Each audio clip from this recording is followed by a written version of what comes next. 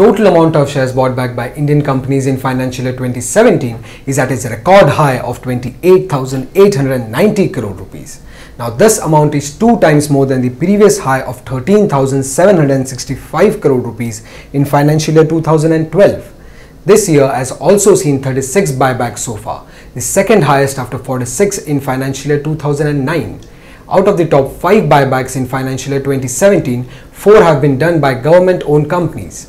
NMDC bought back shares worth 7,500 crore rupees, while Coal India bought back shares worth 3,650 crore rupees. Tata Consultancy Services buyback worth 16,000 crore rupees will be India's largest ever buyback if it gets shareholders' approval. According to the independent advisory firm IIAS, companies choose buyback over dividend as it is more tax friendly. That's today's chart of the day. Thank you for watching Bloomberg Quint.